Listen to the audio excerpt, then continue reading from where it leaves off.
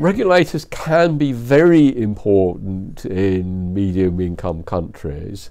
The kind of regulators we're talking about here are the infrastructure industry regulators, as for energy and telecoms and airports and so on.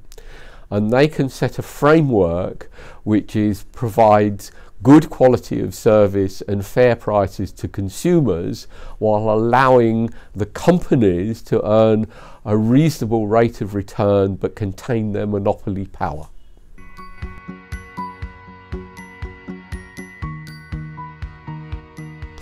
The important thing about good regulatory practice is to keep an idea of the regulatory principles, and different countries will apply those principles in different ways institutionally.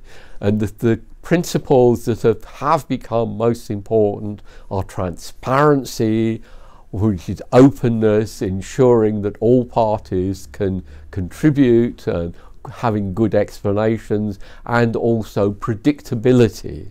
And those things are most important. And countries pursue them in various ways, and they can also benefit by talking to one another.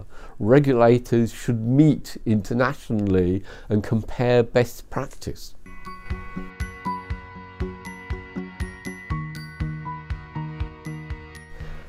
I've only been in Peru for a few days, so it would be very silly of me to try and comment.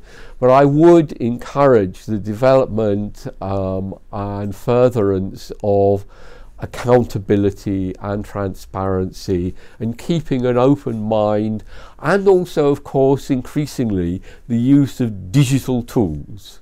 And it's been found in the UK and the European Union that enabling consumer choice, one of the ways of doing this is developing appropriate digital tools.